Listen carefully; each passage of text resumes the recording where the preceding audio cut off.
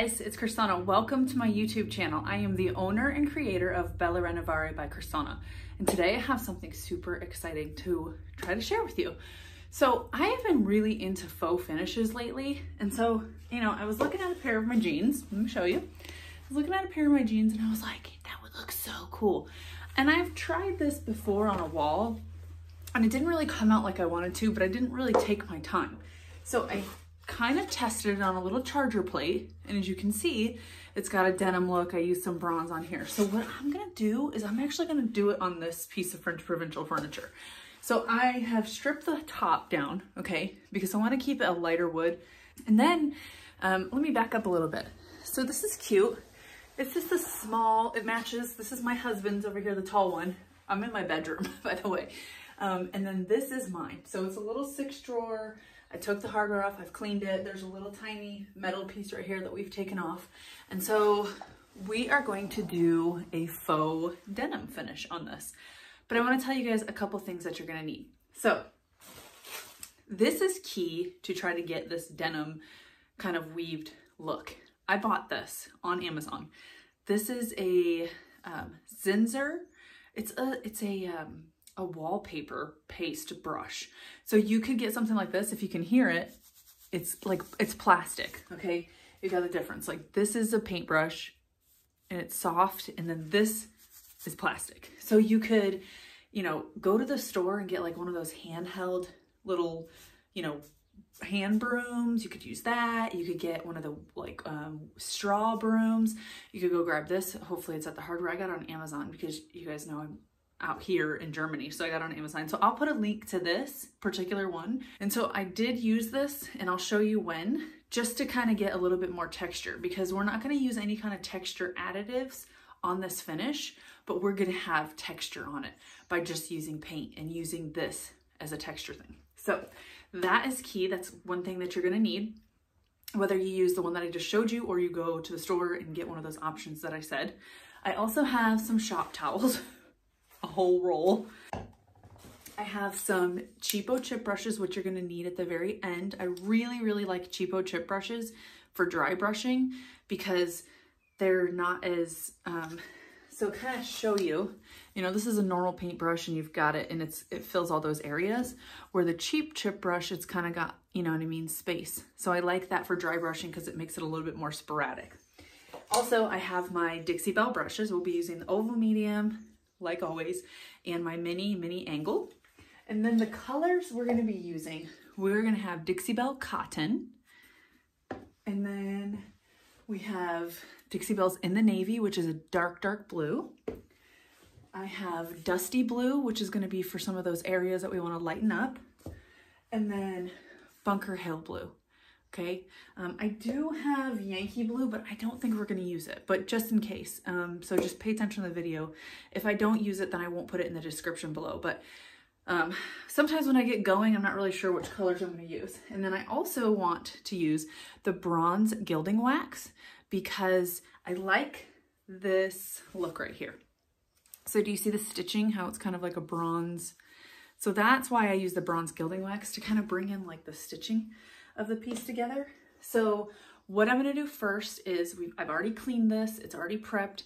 So what I'm gonna do first is I'm gonna lay down a base coat. Okay, everybody, so I'm gonna show you the first steps that you're gonna wanna do. So when you are doing this faux denim finish, you are gonna want a lighter color underneath, okay? So I'm gonna use cotton underneath. It doesn't have to be, now if it's a darker piece, like this is a lighter piece, so my coat of cotton doesn't have to be totally, it doesn't have to completely cover this. It's just so that this lighter color can show underneath and give you that denim look. So the first thing that you're gonna wanna do is put a lighter color underneath, whether that's cotton or fluff or like a drop cloth. You wanna stick with the whites, okay? So I'm gonna do just one coat under this, and we're gonna assess it and see what it looks like. But this is the very first step of this entire process, is doing the lighter coat on your entire piece first before you move on to the next section.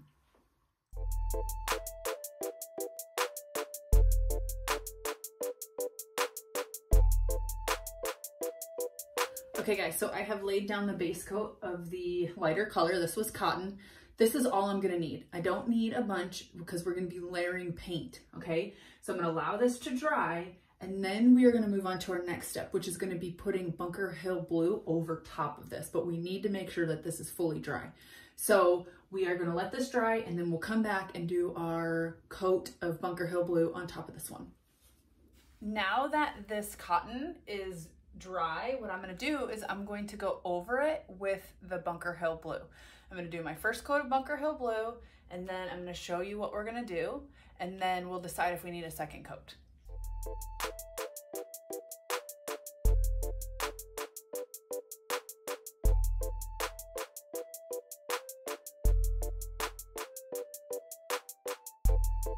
Okay guys, so I did my first coat of Bunker Hill Blue. There were a couple spots where it reactivated the white, which is not a problem at all. We don't care about that because it just gives us a little bit more dimension. So now what I'm gonna do is kind of try to smooth this finish just a little bit. So like this area pulled a little bit of white, that's totally fine. So I'm gonna go over it horizontally, okay? Kind of smooth it out just a little bit. Remember, we're adding texture with the paint. Now I'm gonna go over it vertically. Normally, in most circumstances, we don't wanna overwork the paint, but for this, it really doesn't matter. We wanna get texture. Now, I'm gonna take this little guy right here that I had talked to you guys about before. I got it from Amazon, but you can get it from your local hardware store. I'm gonna go over this, and we're gonna expose a little bit of that white that's underneath. So we're gonna go vertical. And as you guys can see, it looks like linen. Let's get a little bit closer. So it looks like the fabric on your jeans. So we're gonna go over it vertically. And this is the same process with the entire piece. So vertical. I'm just showing you on the side a little bit more because it's flat, it's a little bit easier. But you wanna go and start at one part, like start up here and go down. You don't wanna stop in the middle. Now we're gonna do some horizontal. So I'm gonna go from here to here, okay? So we're gonna go horizontal, kind of butt up against the next one that you did. Horizontal. And you wanna kind of get it as straight as you can, but it's not perfect. It's okay. Okay, now I'm gonna try to go over it one more time, vertical. You can work it as much as you want. You're gonna wanna do this lightly, guys. You don't wanna do this super heavy-handed. You got your vertical. And then that's gonna give us our jean look. If you like the way this looks, keep it like this. If you want it to be more horizontal, I mean, you can still keep working it as much as you want. This is gonna give you those fabric looking lines, okay? So this is what's gonna give you that look like it's jeans. Hopefully you can see that. Once it's dry, it'll look a little bit better because you're getting all the glare and stuff. I'm gonna go over it one more time vertically. Again, just with a light hand, don't mash on it. And I'm not concerned about, you know, this coming out or this coming out because it's kind of like a faded pair of jeans. So it just adds character. So this is the side and we're gonna start working on the front.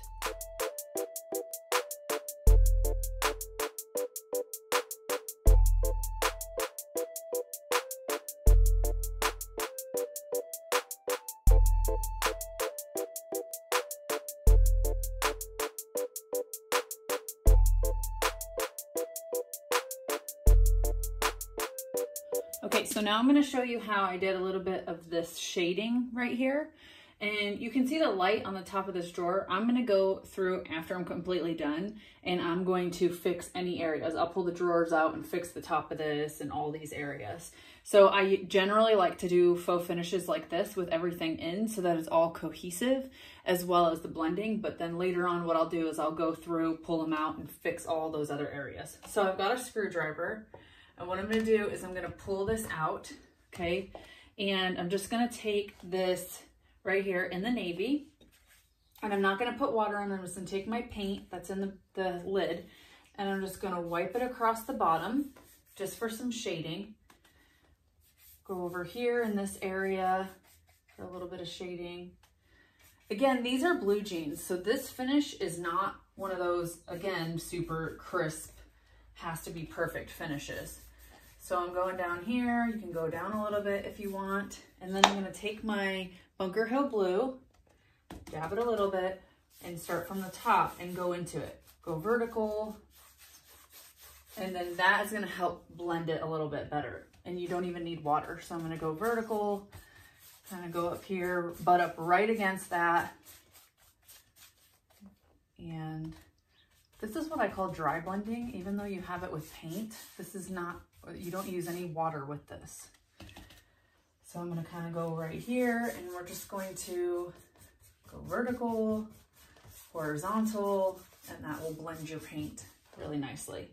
So go over here, horizontal, vertical. It's gonna give you a shaded look, and then it's gonna be nice and blended, just like the bottom right here. And then I'm gonna continue to do this on the entire piece. I'm gonna probably do it, I wanna do it like right here, just so I have a darker area. And I'm just gonna take that, and I'm gonna take my Bunker Hill Blue and just kind of mess around and get it in there. So it's darker, but it meshes together. If you want somewhere that's a little bit lighter, you can take, I was taking the Dusty Blue, and I'm gonna take just a little tiny bit, just a dab, guys, just a little dab. I'm gonna use my chip brush. I'm gonna go right here with it, okay? Kind of rub it like that. I'm gonna take my, in the navy, go around it. I'm gonna take my Bunker Hill Blue.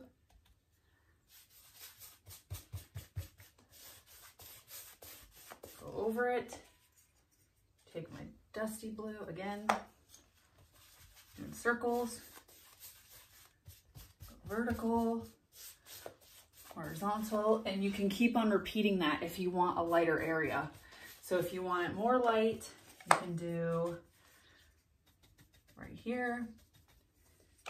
You can do it lighter, do vertical, horizontal, lighter, and that is a lighter area, like if your blue jeans were faded a little bit.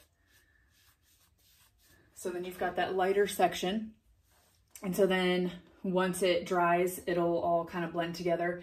A lot of this is wet and dry, so it looks a little bit weird on the camera, but this is how you would do it. You can go down like this, go all the way across, and this will give you that faded look where some places are darker and some places are lighter. And I'm gonna do this on the entire piece. Okay, everybody, so I've done my shading on this piece. It's not completely dry, but I wanna show you the last part. So this is very important. You're going to want your chip brushes, and you're gonna want your white, okay? And then you're gonna take your little brush thing. It doesn't matter, you don't need to clean it off. And what you're going to do is you're gonna take, we just use this chip brush from the other one, and I'm just going to put a little bit of paint on here, okay? I'm gonna spread it around, and I'm gonna take another paper towel, spread it around, and I'm gonna dab this in here so that's a little bit. And then I'm gonna dab it off, okay? And then what I'm gonna do is I'm going to take it up here, and I am going to go across this piece with it. There's not a lot, but just enough. Dab it again, dab. Go across this piece. Okay. We're going horizontal. And over in. Now I'm gonna go at the bottom. Start over here. Okay. Now I'm gonna go vertical. I'm gonna go down with it. Start at the top and go down. Start at the top and work my way down. Start at the top, work my way down.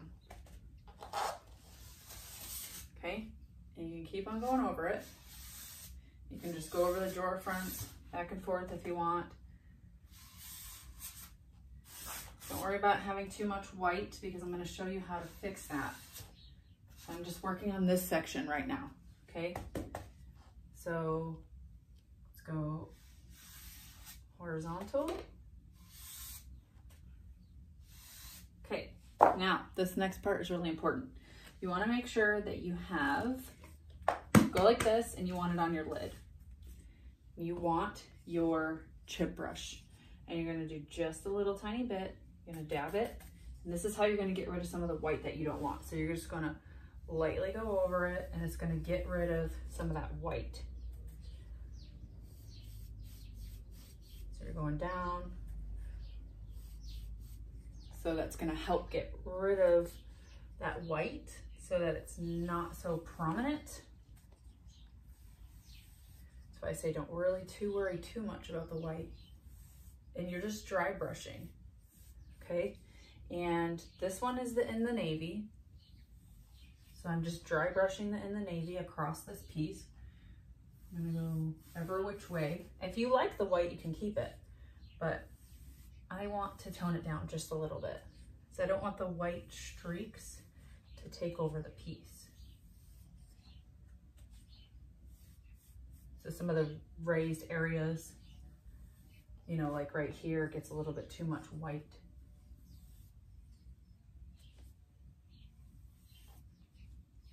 I'm gonna go over it. There's a spider right there. It's a big spider. Okay, I'm gonna go down.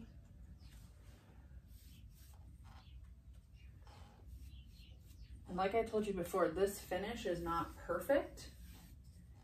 So you can't really be crazy OCD with really any of the faux finishes. You can't really be OCD with them.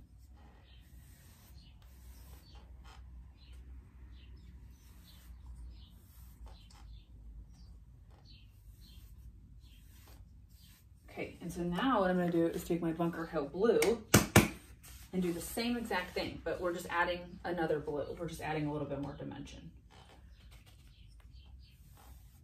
So that way it's not just that other blue color. So you can go down with it, go across.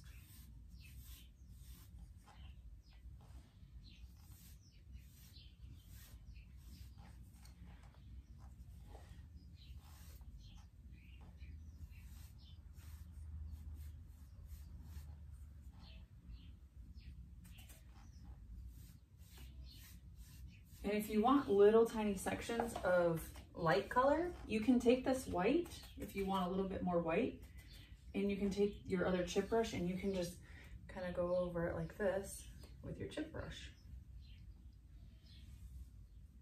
And this is how you kind of control how much light and dark there is.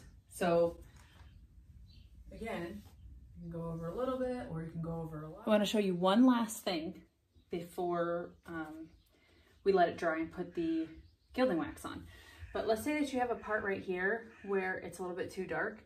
You can always take your chip brush and kind of blend that area and get that line out of there. Same with over here. If you've got areas that are still wet, you can do kind of like a dry blend where you take your chip brush and kind of blend that in. So then they're not lines, but they still become like a shade, like a blending.